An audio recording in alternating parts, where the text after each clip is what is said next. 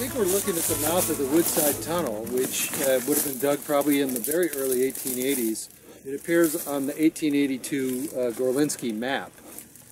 And although when we look down inside the tunnel here, it seems like you're going downhill, we're standing on a big pile of detritus that's just fallen down off the hillside since back in those days. I think, you know, that this was basically a level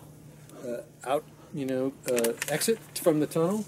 And then when we go out here and look around here, that's all the overburden that they pulled out when they dug the tunnel. And so this would have been here when Tom got the contract to dig yet another tunnel. And I'm guessing, just because the Mayflower is that way, that Tom's tunnel dug that way, and that's kind of how the big discovery happened. And the last subsidence was actually pretty large. So this is pure speculation, so to speak. You know, if you're Tom and you're, drilling holes by hand, you're going to follow the ore. You're not going to go in a straight line. And so it wouldn't surprise me that it might turn. And if it did turn and you found a big deposit, then you might start jumping up and down and saying, "Hey." So all we need is a LiDAR, a drone to see where the hole is? Well, so Ted has offered maybe to come up with a drone. Yep. We started here flying in a straight line, because if you go in a straight line right up the hill, you're basically going to come up to the Silver King stuff, right? The mill and the shaft are up that way. Huh. I think a great, some aerial photography would help piece some of this stuff together. It could. Well, and it would be fabulous content for the museum website, right? Say, hey, there's a hike. If you could here's a description of the hike.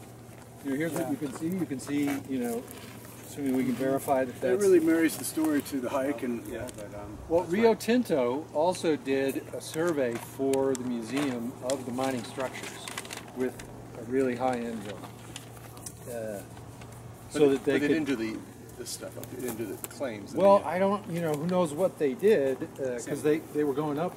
Yep. No, you're. Oh, just in case. Yeah. It goes with my leg. Want a tourniquet? But they definitely surveyed the Silver King buildings, which are just up the road. So, so where I'm going to go from here is there's also, Marty told me that's some kind of U.S. Which I wear here. That's some kind of post. Not that I would really try to find it, but.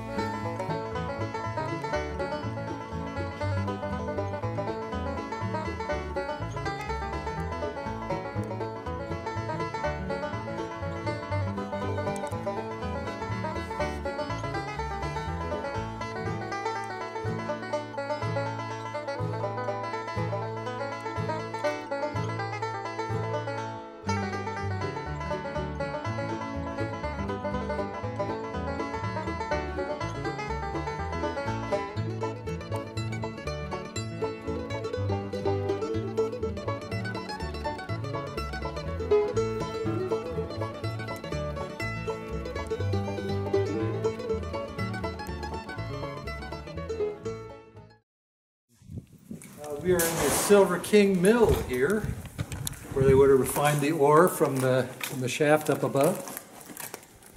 I have no idea how any of this stuff works. We'll have to get Donovan to explain it to us sometime.